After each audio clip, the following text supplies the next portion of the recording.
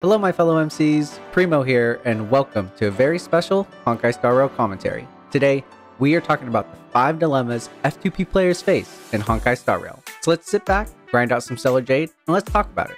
Radiant Spirit, heed my word. As an F2P player, the things I put the most value in when determining who to pull for are looks, gameplay, animations, meta and usefulness for the account, and characters I already own. I'm definitely more of an aesthetics and lore type of player when it comes to deciding who I want to pull for, but for others, they strictly want to pull for meta units, which I completely understand. Whoever you feel will give you the most value and fun for your F2P Stellar Jade, you should definitely choose that particular unit. Pulling for a specific character, whatever the reason may be, should not be entirely influenced by outside opinions, but guide and analysis videos definitely help in confirming your choice on the matter. Hunting for 4-star units is an interesting concept, but one that should come under careful consideration. 4-star units on a limited banner will have a rate up, which means they are more likely to be pulled. With that in mind, a 4-star rate up unit has a 16.5% chance of getting pulled per a guaranteed 4-star warp. These odds are calculated by the 50% chance you end up pulling one of the rate up characters, multiplied by the 33% chance you have of pulling the individual 4-star rate up unit. Those odds increase to 33% if you lose the initial 50-50 for the rate up 4-star units in general. You have to keep in mind when hunting for a 4-star unit, you may get lucky or unlucky and pull the limited 5-star character. My recommendation when hunting for 4 stars is that you should only do it if you don't have a guarantee for the next limited 5-star character. That way you won't be wasting your guarantee on a 5-star character you don't want. Building pity is not a real thing, as pity gets transferred over from banner to banner. Do not be influenced by others that say they are quote-unquote building pity. Many just want to pull immediately after getting 160 Stellar Jade and risk getting the 5-star they don't want, all for the sake of pulling. As an F2P player, it is essential to only pull on banners in which you will be happy with getting the limited 5-star character, as more likely than not, we will not be able to get every single character released per patch. But regardless of whether or not you pull immediately after accumulating 160 Stellar Jade, or you save all your warps for a single character, as long as you're having fun, that's all that really matters. Radiant Spirit, heed my word. This may be a hot take for some, but I put more value on obtaining a new character than getting a light cone for an existing character. When I see a signature light cone, I think of it as a luxury accessory, like a really nice watch or belt. I can get by with the bare minimum, but would I prefer to have the luxury watch? Absolutely. Now this mindset would change for me in the future once I've obtained 2 or 3 teams that I'm really comfortable playing and I actively enjoy. I have found through my time playing Genshin Impact as well as Honkai that the F2P and 4-star options provide more than enough utility and damage for me to be satisfied with my character's performance. Although it's undeniable that for areas of the game like Memory of Chaos and Forgotten Hall, having the signature light cone for a 5-star character gives you a great advantage. However, it isn't the end-all be-all for an account and its progression. I found that by utilizing the light cones given to you, you can achieve the same progression as those with a signature light cone, but at a reduced pace. You may be losing out on the bi-monthly Stellar Jade and not progressing as fast in Memory of Chaos, but you are overall creating a net positive in terms of saving for your next character. Now, if you're somebody who doesn't have any interest in doing Memory of Chaos and Forgotten Hall, I would highly recommend not obtaining the signature light cone, as these light cones give arbitrary higher damage numbers that create its most value in those areas of the game. Radiant Spirit, heed my word.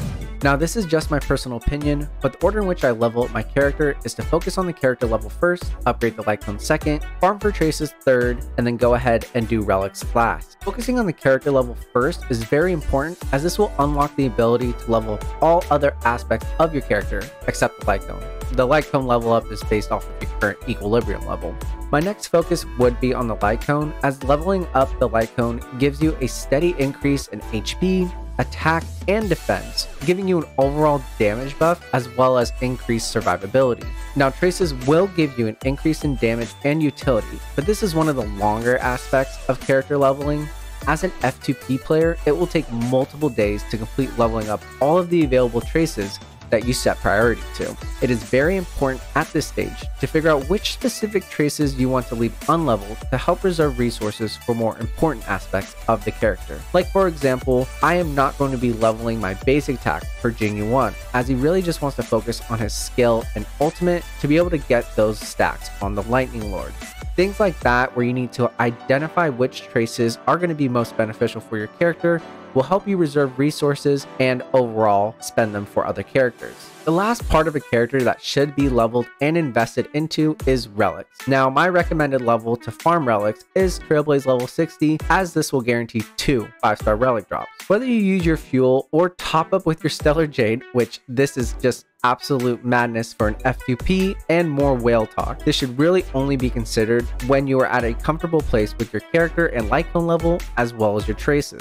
As a viewer, I'm sure you have the question of, should I be upgrading multiple characters at once? Now, my personal recommendation is yes, you should be leveling up your main DPS, preservation, and abundance units all at the same time. Once I feel content with those character upgrades, I will go ahead and upgrade my support characters based on their level of importance to my account.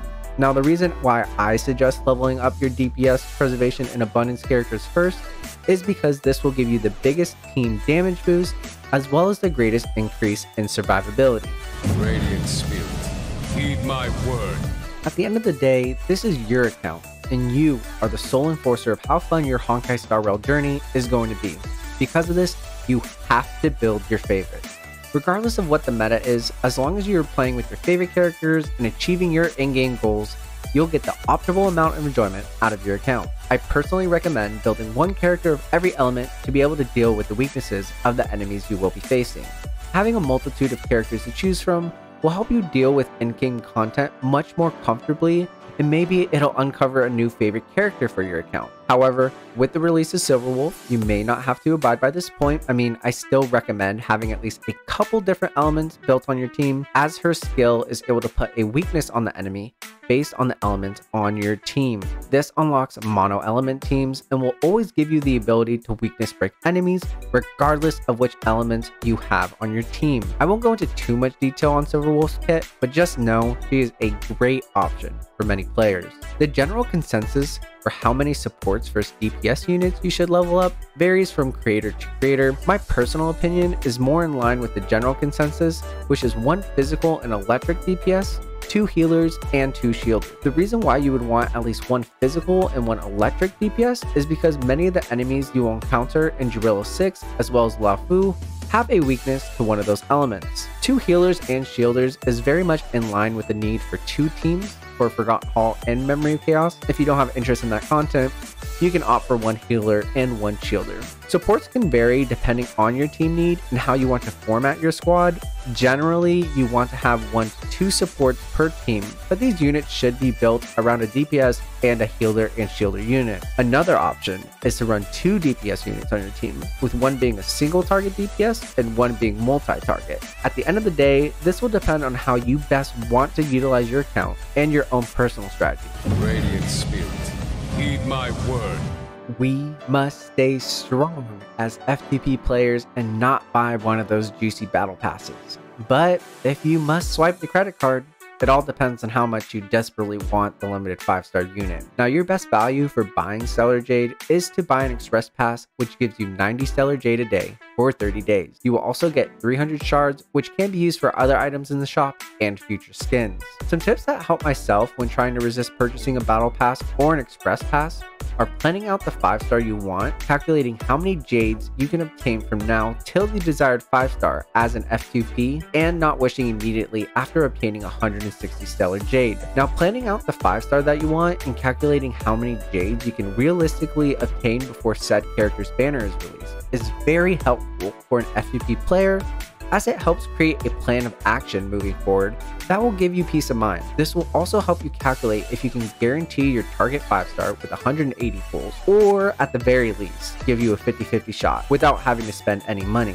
Now, not wishing immediately after obtaining 160 Stellar Jade helps me visually see the progress I am making towards that coveted 5-star unit. Now, I am all in on seeing big numbers, so seeing that Stellar Jade count just get bigger and bigger really helps me resist the urge to pull, as I see this progress mounting and I can be proud of the fact that I'm actually holding true to the 5-star unit that I want, and I promise that patience will pay off. Hoyoverse does not have a set number of patches of when a character gets a rerun, so if you aren't willing to wait multiple patches, which is typically around 6 to 8 months for a rerun, you may feel the need to swipe.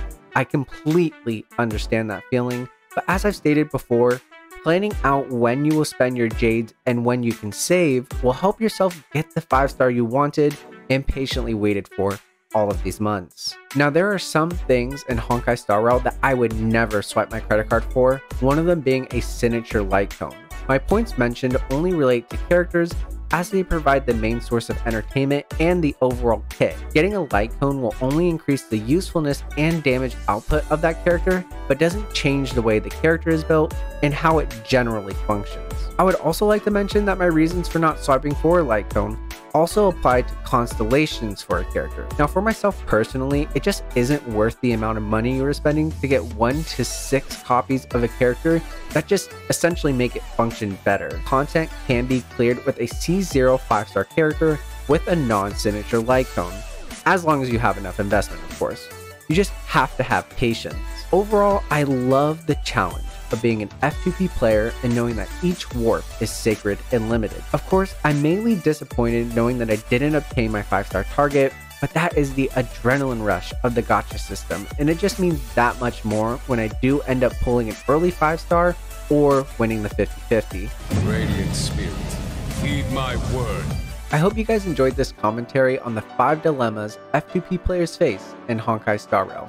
Now, I know as an F2P player how frustrating it is to see those signature light cones and C6 limited 5-star characters. I know for myself personally, I do get a tad bit jealous myself to swipe that credit card. With enough careful planning and patience, I promise you the rewards will be fruitful in the end. Now, hopefully the gacha gods can come down, bless all of us F2P players, and give us some early 5-star pulls and 50-50 wins. But if you like the content, please like and subscribe. Comment down below how your F2P journey is going and what struggles you face as an F2P player in Honkai Star Rail. Thank you guys so much for watching, and I'll see you in the next episode.